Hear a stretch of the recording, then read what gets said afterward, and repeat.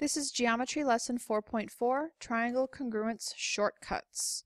So in order to determine if two shapes are congruent, everything about them needs to be the same.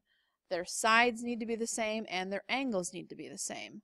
So we're going to come up with a shortcut that lets us determine if two triangles are the same without having all the information, just some of the information. So the first one is side, side, side. If the three sides of a triangle are congruent to the three sides of another triangle, then they are congruent. So I don't need any information about the angles. If I know all three sides are the same, I can for sure say, yep, all the angles are the same. And the triangles are the same. The side angle side conjecture says if two sides and the included angle of one triangle are congruent to the two sides and the included angle of another triangle, then they are congruent. And so again, I only need those three pieces of information. The two sides and one angle in the middle will allow me to conclude that all the pieces of the triangles are the same.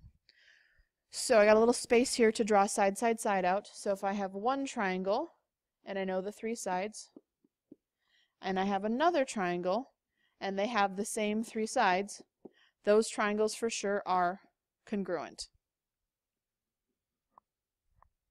Side angle side would be if I have a triangle, I know one side, an angle in the middle, and a second side, and then on my second triangle I have the same exact setup. I don't need to know anything about the other three pieces. These triangles for sure are congruent. So we're going to determine if some triangles are congruent.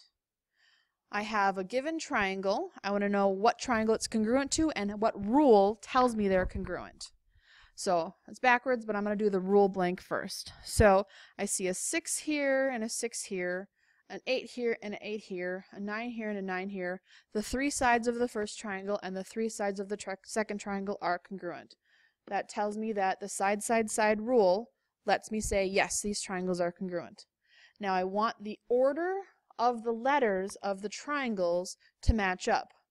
So since on the first triangle I started at S, went to I, and then went to D, I want to do the exact same order on the second triangle. S was between 6 and 8 and trace the 8. J is between 6 and 8 and I'm going to trace the 8. So the triangle should be triangle JAN.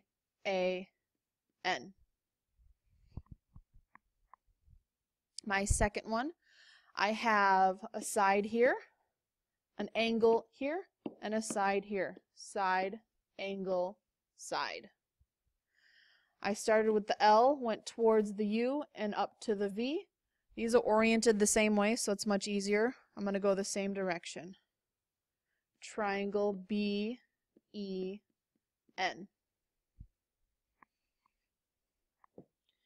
Continuing on, I have a side here and an angle here, and I don't see anything else, but we are allowed to conclude that BD on one triangle and BD on the other triangle, it's the same side on both triangles, so I know a side is congruent to itself.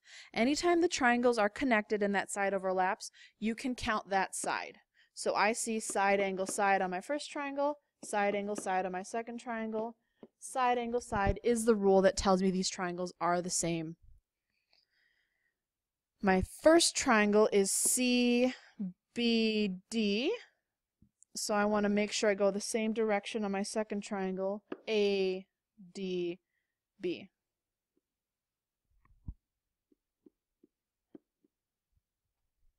And my last one, I see side angle side on this triangle, and there's an angle here, but it's the wrong angle. This triangle is not side angle side. It's technically side side angle. And that's a no-go. We don't have that congruence shortcut telling us that the triangles are the same. So I actually don't have enough information to determine if these triangles are the same. We like the acronym cannot be, acronym? Right word? I don't know. Cannot be determined. There is not enough information to tell me if these triangles are the same or not. They might be. That's what I'm not saying. They're not congruent. I just don't have the information. I cannot determine if they are congruent. That's it for the notes for this lesson. You should be able to go on to the exercises. Please let me know if you have any questions.